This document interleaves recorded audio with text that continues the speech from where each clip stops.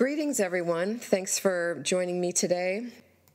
The theme of this talk is metaphoric images as a portal to another realm, another dimension. And I want to start by telling you a few things about my background and how I came to be doing the work that I'm doing now, because it definitely chose me. This wasn't what I expected to be doing in my life.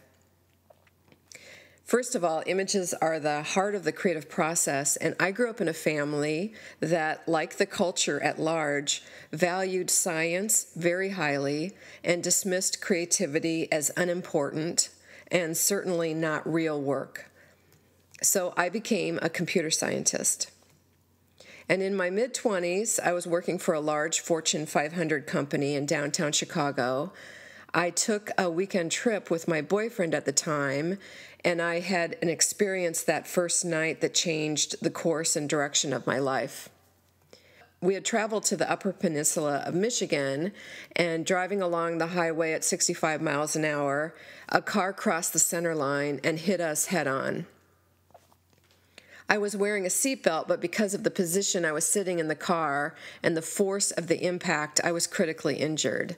I broke T12 in my back, and my spinal cord was displaced by 40 degrees.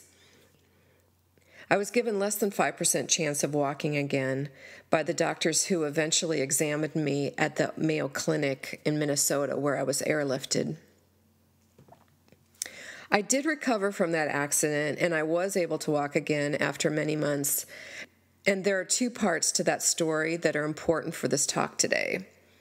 The first is that first night when I arrived in the volunteer ambulance at this county hospital in the middle of the night somewhere, in excruciating pain and traumatized, the nurse walked over to me after she saw my condition, and she whispered in my ear to imagine that I was floating on a cloud. So I closed my eyes and I imagined myself floating on a cloud. And that shifted everything. It relaxed my body. It was comforting. At that point, I was facing the fear of never being able to walk again. And that imaginary but very real cloud got me through the trauma. It shifted me into a place of peace, and it got me through the worst pain I've ever been in my life. And that was my first real experience of the power of metaphor and the metaphoric realm and how central it is for shifts, breakthroughs, and healing. So let's try that right now, just briefly. Close your eyes for a moment and imagine that you're floating on a cloud.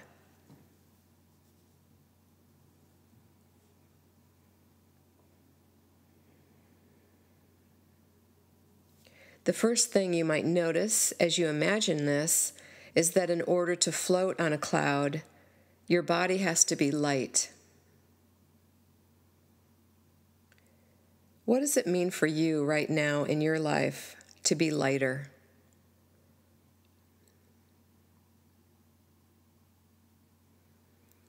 And whenever I work with metaphor, the quality that always comes through is gentleness.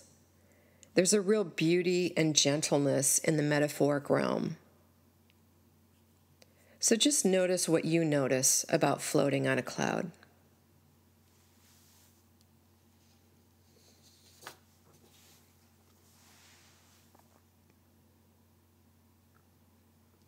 You might want to notice whether you feel like staying on this cloud, whether the cloud feels like moving or shape-shifting into something else. We're working with the creative process when we work with metaphor, so things are always in movement. I'm going to move on to the rest of the lecture now, but I wanted to give you that quick demonstration to show you how metaphor has the capacity to shift us into a new state and a new way of being, and all it takes is a moment to tap into it. The second part of the accident story that I want to share is this, and it's only in looking back on it years later that I put the dots together. In the months leading up to that accident, I worked out for 2 or 3 hours every single day intensely. Intense lap swimming, intense racquetball with my coworkers. I was intensely working out in those months. And I've never done that before or since. It was like some part of me, some unconscious part of me, knew that the accident was going to happen and was preparing for it. I recovered from the accident after a spinal fusion and metal rods, but I recovered because my body was in top physical condition.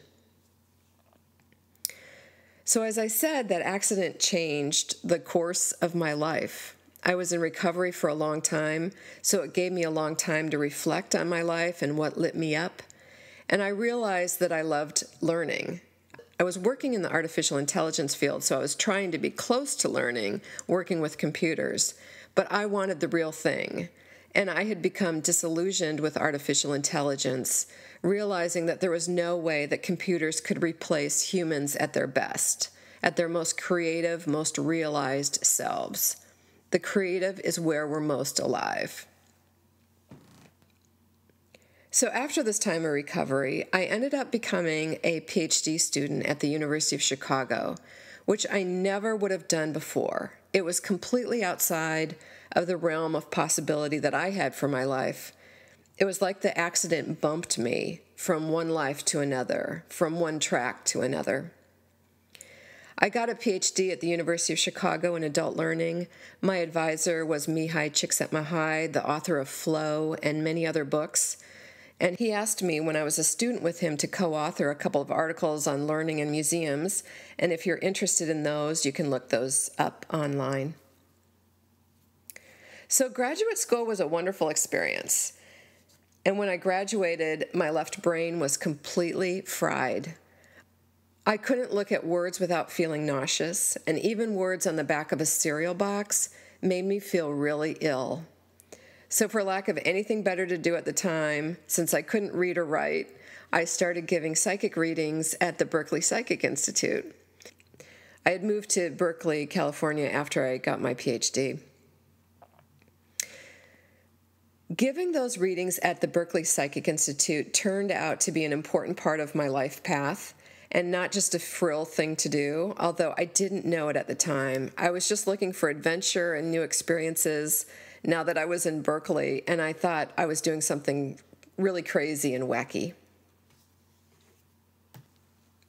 When I gave the readings, I noticed that I wasn't predicting people's futures. I was going under the surface and reading what I call the metaphoric realm. I wasn't telling someone they were going to meet a tall, dark stranger. I was looking at whatever they were asking about and looking under the surface. I might say something like, you're in the mud right now, but you can move. It's just taking longer than you expected. Or that direction is closed to you, but there's an opening to your left. What does the left direction mean to you?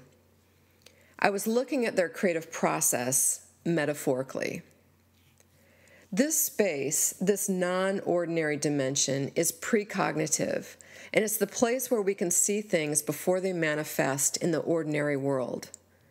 We can tap in and work with that energy, and that is exciting. So I did psychic readings for a while, but then when I was ready to get serious about my career again, I dropped all that and I started teaching. I taught in the teacher credentialing program at UC Berkeley, and I taught other classes at a few other schools. And I thought that I had left metaphor and psychic readings far behind. So about 7 years pass, and I'm interviewing for a teaching position at a graduate school in the Bay Area. And the president of the school in the interview sort of looked at me quizzically, and then he said, instead of trying to fit you into our program and have you teach something on our roster, why don't you tell me what you'd like to teach? And it was a prophetic moment and a prophetic question, because Spirit spoke through me and said, metaphor. I was in shock. I didn't know anything about metaphor as an academic subject and how it related to psychology. And while I was in this state of shock, the president of the school picked right up on it like nothing out of the ordinary had just happened and said, great, we'll call it the psychology of metaphor. And I walked out of that office not knowing what I was doing or what was going on. and the first class I'd be teaching was going to be a class of PhD students that would start in 2 months. But not surprisingly, since Spirit was speaking through me that day, Spirit developed the class for me. I lived in Marin County at the time, and I liked to work at the San Francisco Graduate Theological Union Library, if anyone knows where that is, on the top of this high hill in Marin County of California. And I'd go up there and I'd sit at one of the long tables to work, and I'd just glance up from the table, and there in front of me would be some arcane, out-of-print book about metaphor and the psychology of metaphor, and that's how the course developed. One of these books, the most remarkable of them, was by a man named Martin Foss, who wrote a book called Symbol and Metaphor in Human Experience that had been published in 1949 and had been out of print for many, many years. This book was extraordinary, about how metaphor is the creative process of life itself. For example, he says, "Metaphor is the secret of all life. It is the innermost secret of the life of God himself," end quote. So I did some research about Martin Foss because I was blown away by his work, and my graduate students were also blown away by his work. And I discovered that at the time the book was published, Martin Foss was considered by many academics to be a greater philosopher than Martin Heidegger. And for whatever reason, even though there was a lot of interest in this book, it was later listed by the academic scholar as one of the most important and neglected books of the 20th century. And no one academically that I know has ever heard of Martin Foss. So I highly recommend, if you like academic reading and you can get a copy of it, there used to be a few used copies available online. I also set up a Wikipedia page for him a few years ago, and I also have contact with a couple of people who knew him back in the 1960s when he was still alive. They were both profoundly impacted by him. So that's not the end of my story. Teaching this course on the psychology of metaphor was a spiritual experience and a very opening experience for me. It caused me to look at the world differently. I was walking around looking at the world frustrated because I knew there was some realm of beauty that we couldn't see with ordinary eyes, but it was there beneath the surface.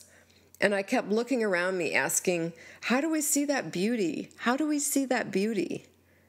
I wanted to be able to see it, but I didn't know how. About 2 months after the metaphor class ended, I had a profound, totally life-changing visionary experience where I was shown this realm by Spirit, and it was urgently made known to me that guiding people to this realm would be my life's work. I'm an academic, I'm introverted, I love research and writing. I am not, by any means, a spiritual guru or anything like that. So sharing anything, quote, spiritual is really pretty far outside of my comfort zone. And the reason I'm sharing it with you today is not to talk about myself, but because this is depth psychology. This realm of profound beauty is depth psychology. And I'm sure that many of you have had experiences of non-ordinary reality that led you to study and be interested in depth psychology. And these experiences, these depth experiences, need to be in mainstream conversation. They need to be valued and honored and not swept under the rug or dismissed, as I did for so many years. These experiences of otherworldly beauty need to be integrated into the culture as a central way of learning and knowing. This non-ordinary realm urgently wants to be known.